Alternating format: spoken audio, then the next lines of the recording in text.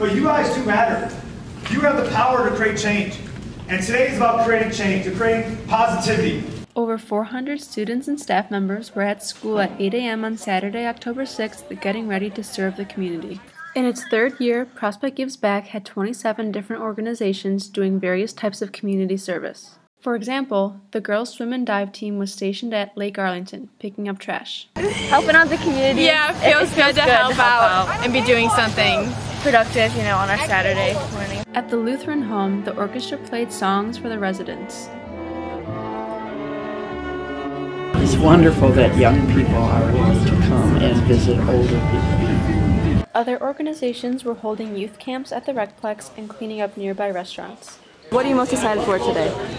Just to get out and go around to different sites and see everyone working and having fun.